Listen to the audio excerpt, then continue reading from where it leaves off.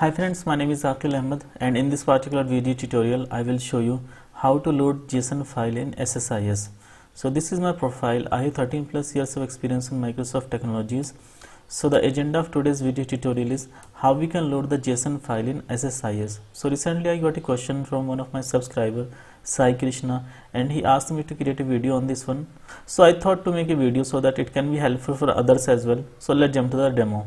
At the moment I don't have a JSON file, but we can download it from internet. So let me just go here, and normally I download the data from Mokaro.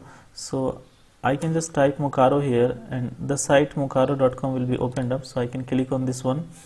So here we can select the columns like ID, first name, last name, email, gender. For example, if you want the data for some other columns as well, then you can just click on here, and here we have 157 types of columns. So you can select any column which you want. They have actually separated as well, like for IT you can find the column here, for health, and you can just type the column name as well. For example, if you need the column for the email or something.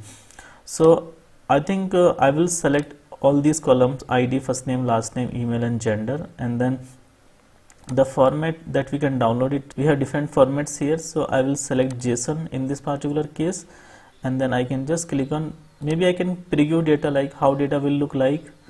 So it will show you the data. So the data will look like something this, and then you can click on download data. So a JSON file with 1000 rows will be downloaded. So you can see that the file got downloaded here, and I can move this file to my D files location from where I normally load the data. So I can call this file as email data, and I can open this file here in the text spread so that you can see like how data looks like. So this seems good, and you can also view the data online as well.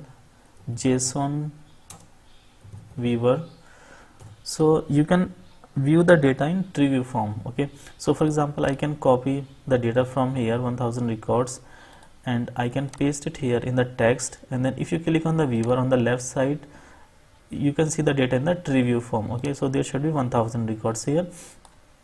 It starts from 0 to 999, and if I expand this one 0, so you can see the actual data like ID, first name, last name, email and gender. So this is how the data, you can see the data in the tree view form. So this is fine. Now let's see how we can actually import this file into the SQL Server table using SSIS. So I want to import this file into a SQL Server table. So my table is this one, email table in the work database as SQL Server 2019 instance, and I got these columns like ID, first name, last name, email and gender, and same are the columns in my JSON file as well. Okay, ID, first name, last name. We don't have an inbuilt component in SSIS which can actually import a JSON file, so we will be using the script component to load the data from the JSON file. So let me open the SSIS. Because we are going to use the script component, so an script component can only be used inside a data flow task. So first of all, let me just drag and drop the data flow task into the control flow window, and now I can double click the data flow task. I need to use the script components. So script component does not exist in the other sources, it exists inside the transformations. Okay, so I can just drag and drop the script component into the data flow task, and now it will ask you like how you will want to use the script component, like as a source, destination or transformations. So I will be using it as a source because I want to pull the data from the JSON file, so it will be used as a source. So I can click OK, and now I can right click on it and need to click on show advanced editor. Now I need to go to input and output properties, and then I can expand the output, and under output columns I need to add all the columns like ID, first name, last name, email and gender.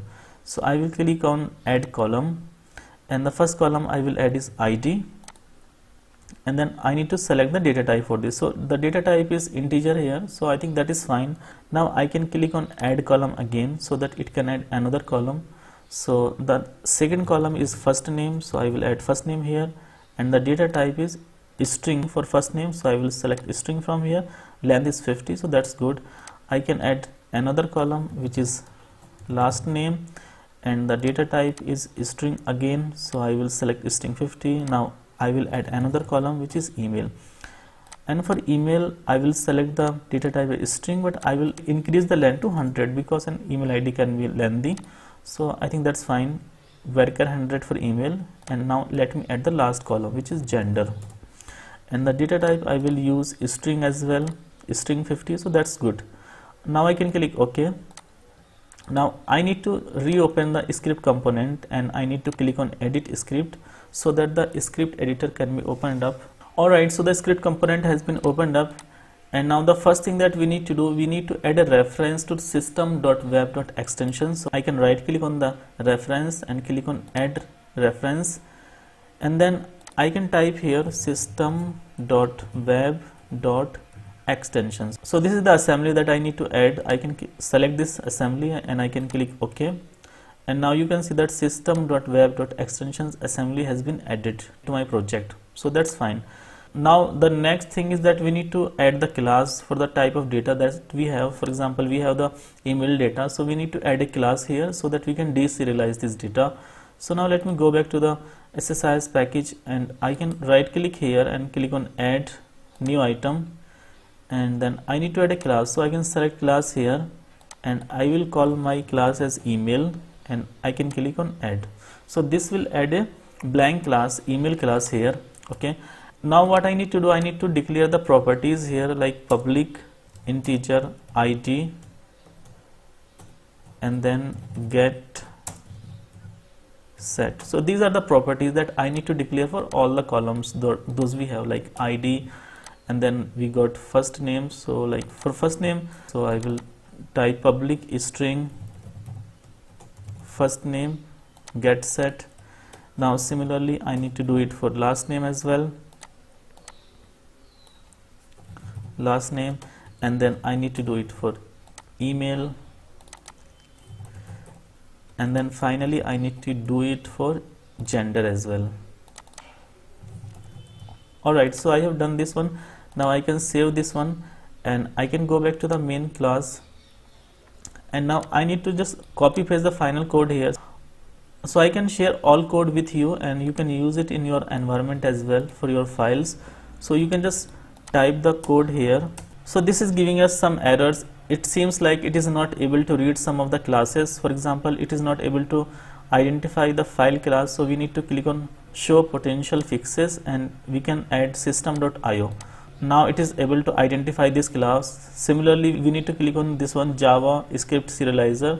We can hover our mouse on this one, and now we can click on show potential fixes and add this one, system.web.script.serialization.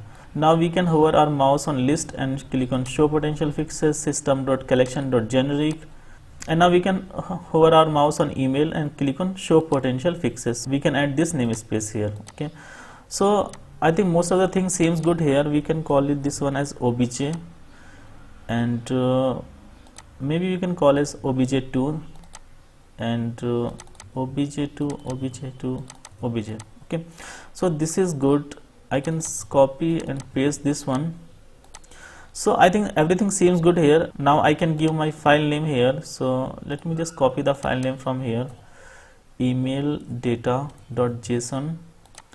So I can paste it here, and now I need to give the actual column names here. For example, this one dot, the first column name is id, so I can select id here, id.